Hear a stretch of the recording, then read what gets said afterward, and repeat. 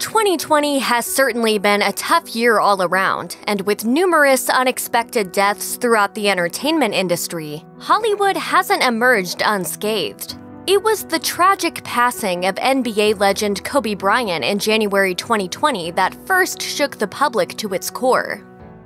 What can I say? Mamba out. Now, months later, the Black community has lost another icon, Black Panther's Chadwick Boseman. The actor succumbed to his years-long battle with colon cancer on August 28, 2020, but Boseman never spoke of his illness publicly and continued to work despite the pain, making the loss especially shocking and gut-wrenching for fans across the globe. In the wake of his passing, fans began to revisit Boseman's old interviews, and one particularly haunting story that came to light was an exchange between Boseman and Bryant. Their final conversation paints a picture of two irreplaceable talents gone too soon. While he's best known for his time with the LA Lakers, Bryant was also a gifted artist.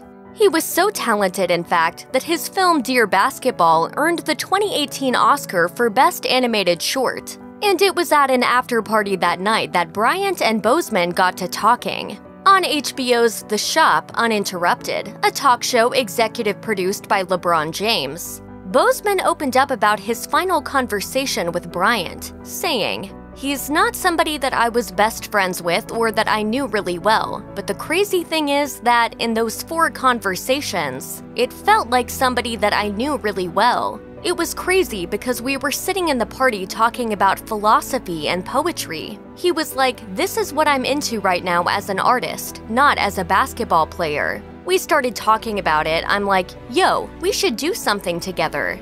Boseman added that when he asked Bryant when he'd like to start working on a project together, Bryant said in 2 years. Sadly, they never got the chance, as both men passed away in 2020, the proposed year of their collaboration.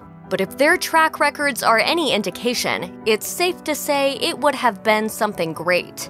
Though they didn't know each other well, Boseman was deeply affected by Bryant's untimely death. He took to Twitter to express his grief, tweeting on January 26, 2020, "I'm heartbroken, shocked. Husband, father, strategist, philosopher-poet, warrior-athlete, filmmaker. Your focus is magnetic, Kobe. My love goes out to you and your family." Fans were touched when the image resurfaced in the days following Boseman's death. Many replied to the post with heartfelt messages of their own, with one fan writing, "My prayers are with your families. You've been our icons. You make us proud." In my head, I'll be like, well, what does this do for the world? Like, actually, what is it? Is it actually valuable in this climate? And I have to say, yes, it actually is.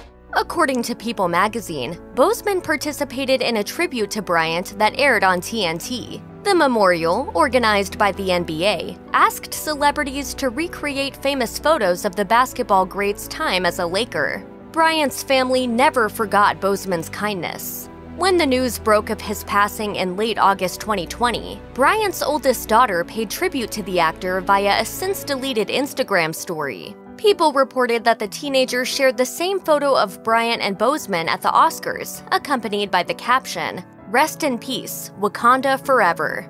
It should come as no surprise that LeBron James, who was close to both men, was deeply affected by their deaths. At the Los Angeles Lakers playoff game against the Portland Trail Blazers, which took place the day after Boseman passed, James paid tribute to the fallen actor by giving the Wakanda Forever sign while kneeling during the national anthem.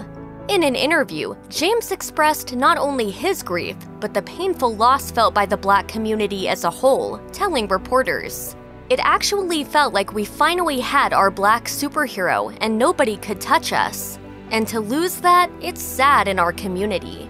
According to the New York Post, James concluded the interview by summing up just about everyone's feelings about 2020 thus far. To lose the Black Panther and the Black Mamba in the same year, we can all agree that 2020 is the shittiest year. In my 35 years, it's not even a question.